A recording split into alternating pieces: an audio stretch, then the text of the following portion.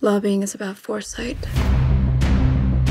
about anticipating your opponent's moves She's your enemy now. and devising countermeasures.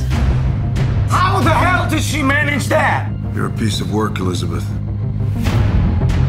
I was hired to win. I've used whatever resource I have. Who the hell does she think she is? There's over 5 million of us, and we're armed. Start an inquisition. They will throw you in jail for contempt of Congress.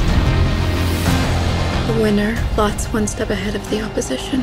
We have to make it personal. You know the word annihilate? It means reduce to nothing.